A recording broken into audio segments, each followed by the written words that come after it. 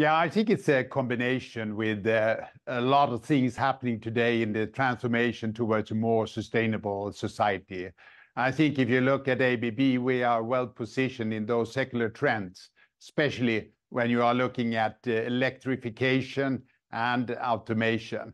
And then it's also a combination that we have transformed ABB to be a more fit company today. And we're seeing many of our divisions are performing better and are going into what we call getting a growth mandate. So I would say it's a combination.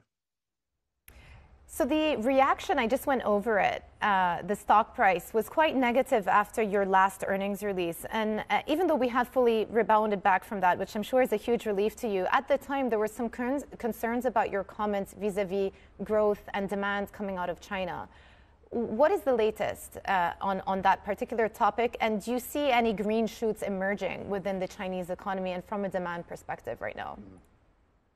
Yeah, first I would say China is a very important market for ABB. And in our latest quarter report, we showed that Asia was actually up 4%, while China was down 3%. So not massively, so still a healthy market.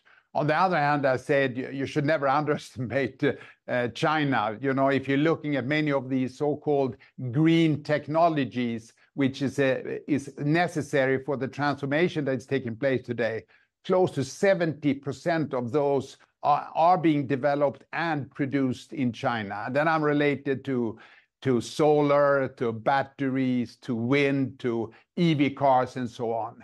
So I think China will play an important role in this also in the future. Björn, good morning. Juliana here. I want to talk to you about margins. In terms of your previous guidance, you managed to achieve your margin target a year earlier than expected. But now today, you've set out even more ambitious margin targets, 16 to 19% operational EBITDA margin from over 15% previously. What's going to drive that margin improvement?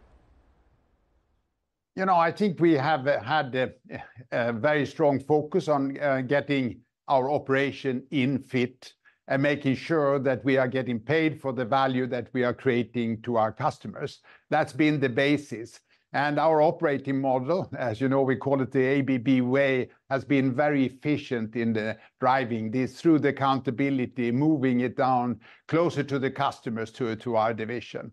And we've seen a dramatic improvement, as you probably see, more like 500 basic points during the last 3 years. And we see continuously. I mean, you saw our Q3 report. We actually reported 17.5%, so well in line with the new target. So I think ABB is a much more fit company today than historically.